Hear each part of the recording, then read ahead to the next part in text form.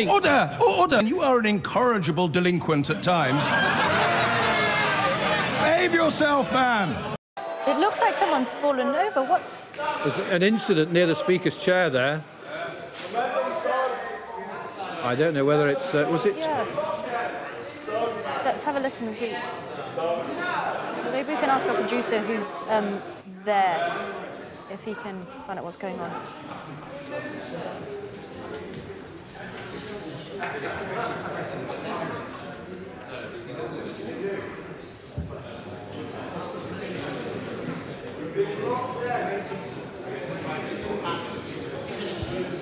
It looks as though there might have been some sort of altercation just in front of the Speaker's chair there. Right. So, is the mace going to be taken off the table? I imagine so. Treat you and what you have to say with respect, and I recognise that our presence is desired by Her Majesty the Queen's commissioners. They are doing what they believe to be right, and I recognise my role in this matter. Wait a minute. Oh, I couldn't care less whether you like it or not.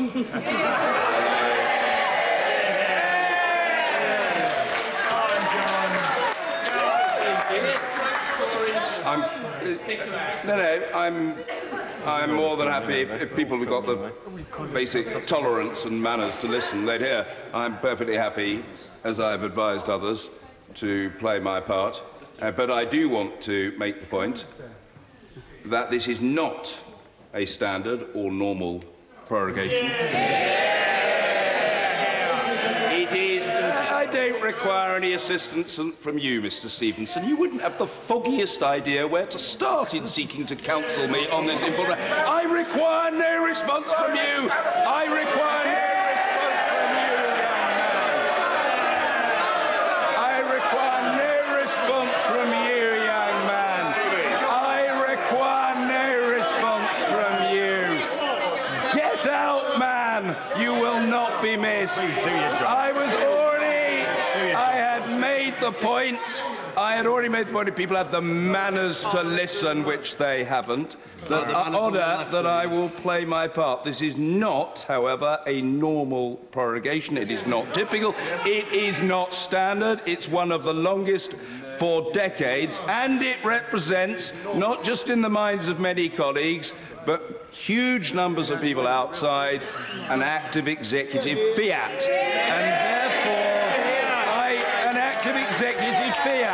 And therefore, I quite understand. I've already said that Black Rod I respect, and Black Rod is doing her duty, and the Queen's Commissioners are doing their duty, and I will play my part. But I completely understand where it's nothing disorder. I didn't require advice on order from you, Mr. Stewart. You're a master of disorder, man. I completely understand why very large numbers of members are much more comfortable staying where they are.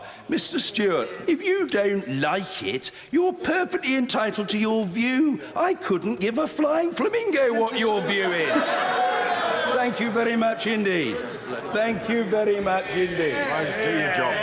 John, just to jump in there, the Press Association have said that a group of Labour MPs held up signs with silence written on them, with one trying to hold on to the Speaker as MPs were requested to take part in the ceremony, because obviously they now move from the Commons to the Lords. Yes. And our producer says that in the lobby, no one knows what's going on. They're just very confused. Well, I thought it looked as though there was some sort of altercation in front of the Speaker's chair. Clearly there was. Now, just watching... Some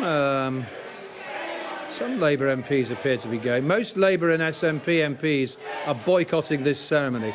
They've obviously... And the shouts of shame. Shame on you. Yes. This is the most... we have never, ever seen anything like this at a prorogation. Normally it's a very staid, mild-mannered affair. This is very controversial. The behaviour of... the MPs here. We've never seen anything like this at prorogation. And we heard the Speaker there. What was it he called it? an act of executive fiat. I mean, the Speaker, as we know, called prorogation a constitutional outrage when he was still on holiday in Turkey. But the Speaker clearly has sympathy with the Labour MPs and opposition MPs who are protesting. But those MPs who are heading down to the Lords are nearly all, if not all, Conservatives. I thought I saw one or two MPs from the opposition side going. Well, we've got their backs to us. I recognise quite a few Conservative MPs there. But that noise we're hearing probably is the noise from the Commons chamber. Does the Speaker usually give a speech? No, not like that. I mean, he's clearly... Did you hear a moment ago he said, I couldn't give a flying flamingo for your views to one MP. I think it was... I can't remember which MP it was now. But he's been shouting at MPs today. Earlier today, he said, like it or lump it to one MP. Baroness Evans reading Her Majesty's Commission. It's just like the Queen's speech, but it basically lists what has happened in this session. Quite a lot happening this morning. Apparently in the Commons, there's a lot of singing going on. They're now going back to the Commons. And our producer, Tom, who's in the Central Lobby, says that there were protesters in there shouting shame and defend our democracy. And those protesters were escorted out by the police. John, this is just extraordinary, isn't it? Yes. What we should talk about the altercation. We thought there was an altercation in front of the Speaker's chair. Hannah Bardell, the SNP MP for Livingston in Scotland, has tweeted some pictures. Well, what it shows is some Labour MPs. I can see what looks like Dawn Butler, Lloyd Russell Moyle, holding up bits of paper and trying to stop the Speaker. Lloyd Russell Moyle, I can see lunging in front of the Speaker, trying to stop him leaving the chair. And obviously some of the badge messengers, as they're known, the attendants, have intervened. And then Mr. Bercow did, in fact, leave the chamber. I'm looking at these pictures now. Other MPs have described the unruly scenes. And yes, the singing. Labour MPs have been singing the red flag, as they did in that famous night in the 70s when Michael Heseltine grabbed the mace. SNP were singing Flower of Scotland, and apparently Welsh Labour MPs then started singing Bread of Heaven. But it's all been very unruly, and I'm sure as the MPs' tweeted pictures become public, a lot of people will think that it's rather unseemly the way some MPs have behaved. So, real controversy here as Parliament is prorogued. A protest by MPs in the House of Commons chamber. Angry words from John Major. From John Bercow, sorry, not John Major, we mentioned him earlier. Yeah. Applause there, look for Mr. Bercow as he comes back. It's going to be interesting to see if there's a sign on his chair. There was earlier, lots of pictures of it being You see the two attendants on the right. There's the bald chap with the beard and then the other bald chap. They're the ones who intervened to stop what was going on. Home here. I feel much more at home here, Sir Mr. Bercow. Well, I wonder, the Tories might...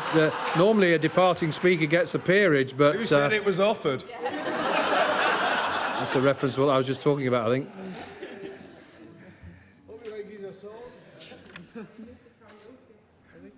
So then he is going to sit in the clerk's place at the table. Yeah, it looks like it, yeah. Mm.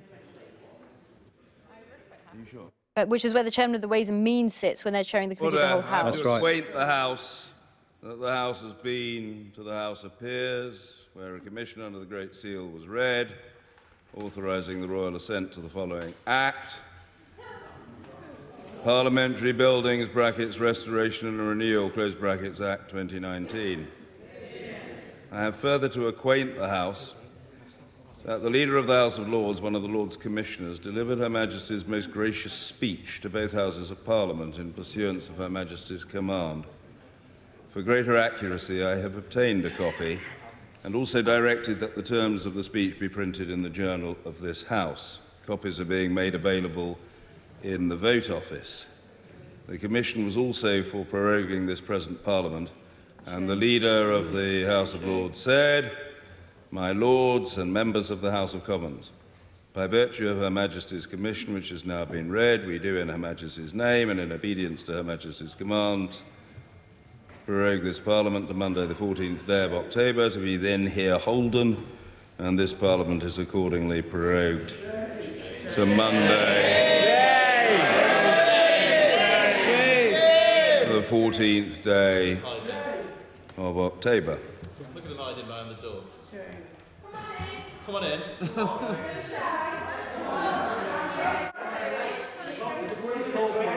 See the Labour side's packed there. Mr Corbyn, John McDonnell, other members of the shadow cabinet there, and no Tories in the chamber at the moment.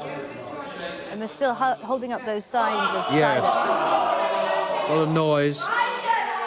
I've never heard John Bercow sound so unanimated, have you? No, he's got a face like thunder now. When you consider the events that have gone on earlier on today, he made that emotional resignation statement. He's looking round to see if there's any representative of the government, I think. I'm not sure there is. He's calling a clerk, I think.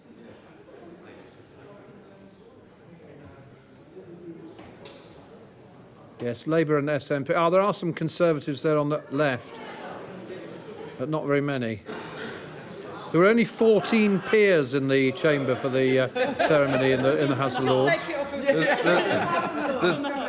There's nothing compulsory about it, but, you know, on these occasions, when prorogation takes place, if colleagues feel like toddling along this side to shake hands until we meet again, they're very welcome to do so. But it does mean shaking my hand, if you can bear that.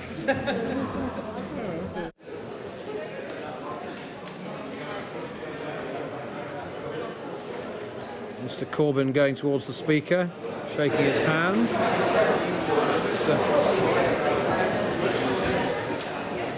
Having a word with Mr Speaker, we can't hear what they're saying.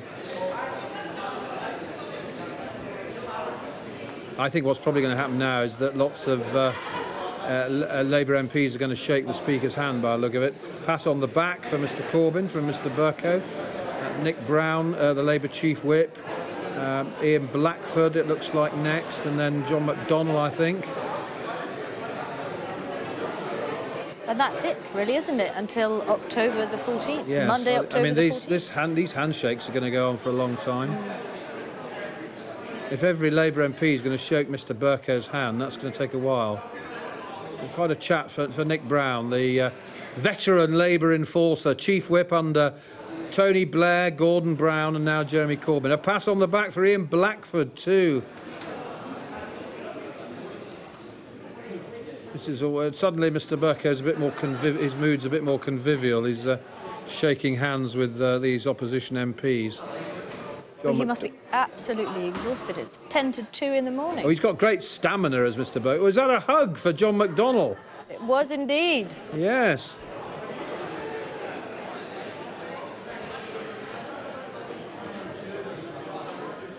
Well, Tories will be furious about these scenes. They will be... Well, where are they? Well, I can't see... I don't think I can see any Conservative MPs. There might be one or two in the chamber, but not very many.